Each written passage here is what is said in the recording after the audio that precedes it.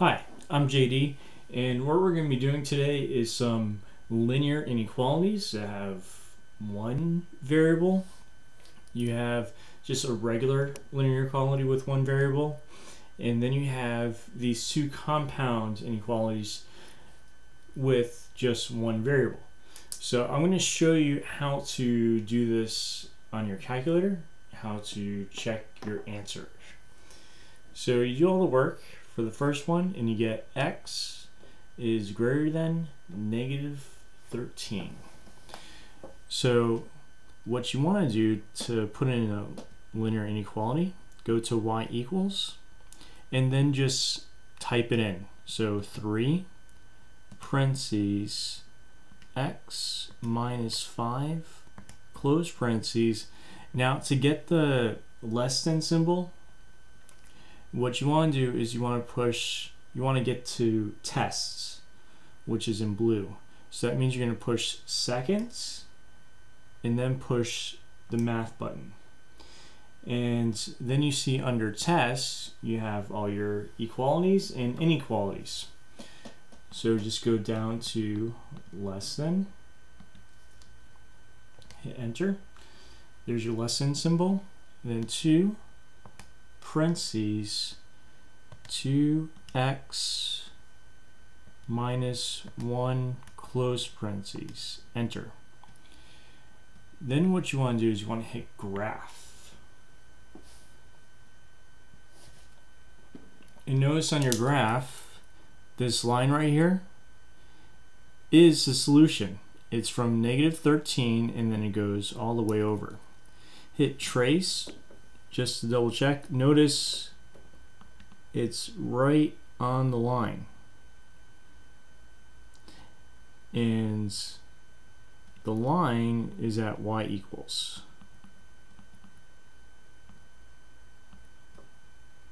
Notice that once you go beyond or fall out of the interval, that your y is equal to 0. Once you go inside the interval, it's now back up again on the line. Now if I hit trace and I hit negative 13, it's right over there. It's off the interval because it's not or equal to, right? If it was x greater than or equal to negative 13, the negative 13 will fall on top of the line. But it doesn't. So, all right, now let me show you how to do a compound inequality. Go back to y equals, and I'm just going to clear this, and then I'm just going to type in the original problem. Doing all the work, I showed that 6, the interval includes the 6 to positive infinity. So let me just type this in. So it would be x plus 1. I need the inequality sign. So that would be under tests, greater than or equal to 6. Now I need the ands. Now the ands is found in the same place as the inequality signs. So you want to go to second and then push math. That will give you tests. Then go to logic, and that's where you're going to find your and your or. So click and. Then you have 3x minus 1. Second, I'm going to push tests. I need it for greater than or equal to, again, and that's 9. Then I'm going to graph. Notice all I see is this part right here. It's only going to show me the solution. So I'm going to hit trace. Notice that those are all not in the interval, so it's y equals, and then it starts y equals 1. Let's see what happens when I push 6. And it falls on the graph. So 6 would be included into the solution. So now let's do this one.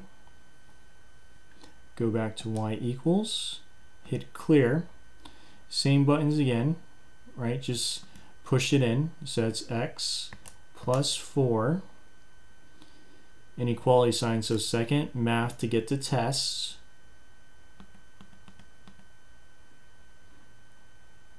less than 0.